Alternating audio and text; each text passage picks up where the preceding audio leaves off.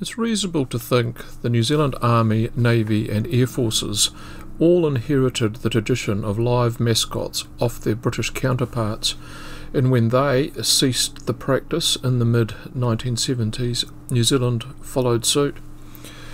There was a massive crossover between an official mascot and an adopted overseas pet as well, and I didn't discriminate between the two in this video. Official mascots often stayed put in New Zealand. For example, the frigate Southland's sheep definitely didn't travel the seven seas. Cats and dogs feature prominently here, and if you're into bulldogs, you'll be rolling in it. Sadly, I could only find written records on some of what I would term the more colourful mascots. Say Jimmy the Monkey from the Otago Mounted Rifles. Others are preserved in photographic record but remain nameless. Examples include these two anonymous dogs from early on.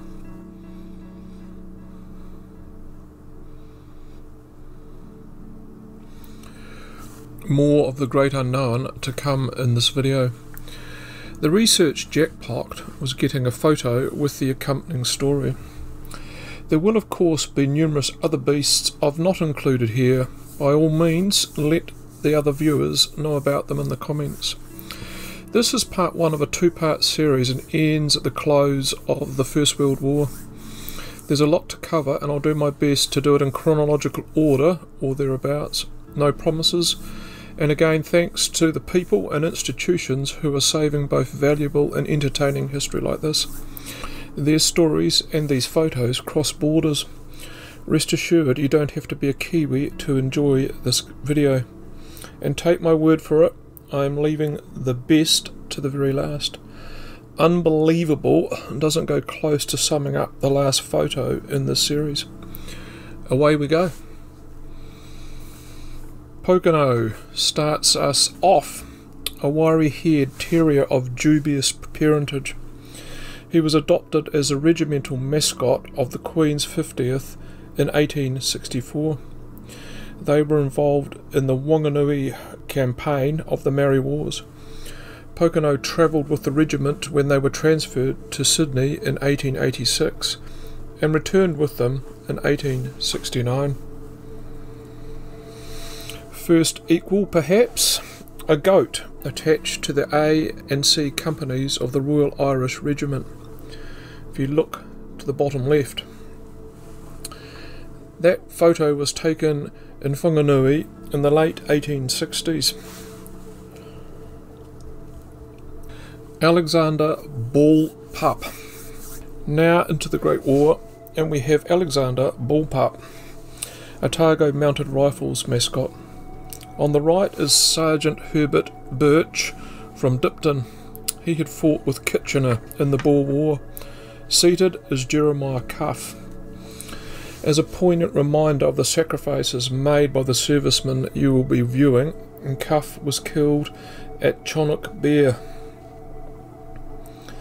On a more lighter note, Sammy the Collie, trotting ahead of the parading contingent of the New Zealand Expeditionary Force on a sunny Auckland day in September 1914. The ship's cat aboard the hospital ship Navassa, a firm favourite with the Kiwi nurses who served on board. That vessel was at one point moored off the Gallipoli beachhead. Incredibly, the Navassa was also serving the same role in the Normandy landings. The Tame Hawk with the machine gun squadron in Egypt.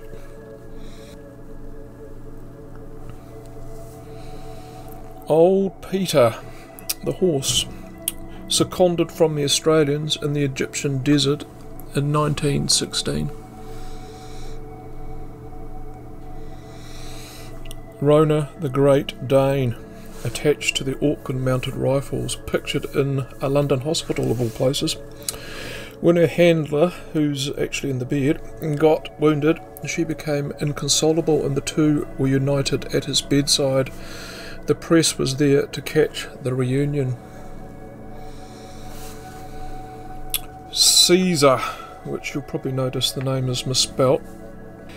The most famous of all being the first Kiwi animal to earn a decoration, the Blue Cross for bravery. This brave dog would go out into no man's land and indicate where a wounded man could be located or where he was buried. Died in the thick of the battle. On your screen now is a book about his exploits, the author of which just happens to be a relative of Caesar's handler, a stocking filler if I ever saw one. Nan, the Egyptian goat, was with the New Zealand engineers. This photo was taken in April 1918 and likely to have been in Palestine. Snowy. As if to reinforce the theme, Kiwi troops weren't at all imaginative when it came to thinking up pet names. Snowy the cat was with the New Zealand Tunnelling Company. That photo was done in 1918. The Maori contingent saved the day with the magnificently named and presented Tipperary. His image there was captured in 1916. Someone had to hold the goat when the New Zealand Medical Corps had their photograph taken, and that was that gentleman. Moses the donkey in France in 1918, along with the New Zealand Army Service Company.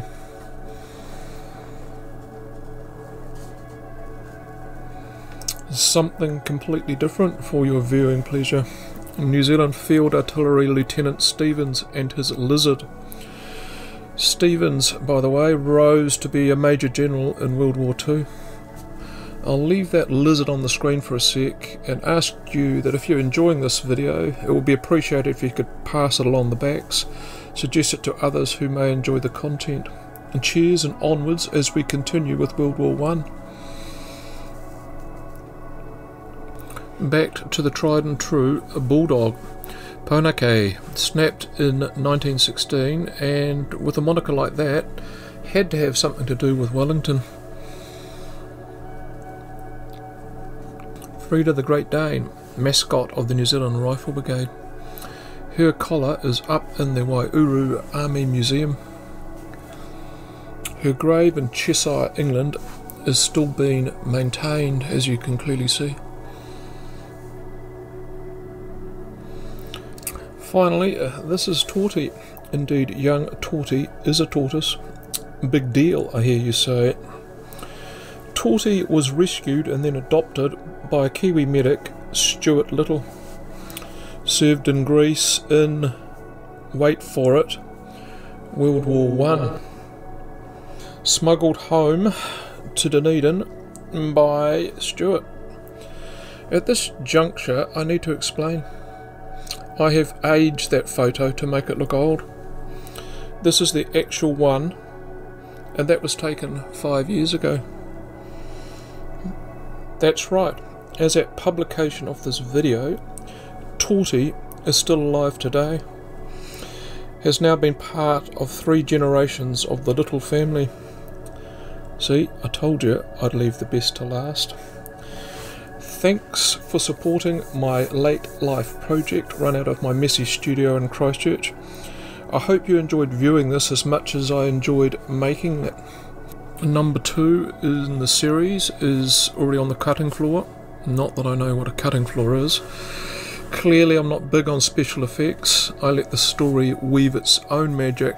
It's not hard with stuff like this. Spot you shortly with number 2. Bye for now.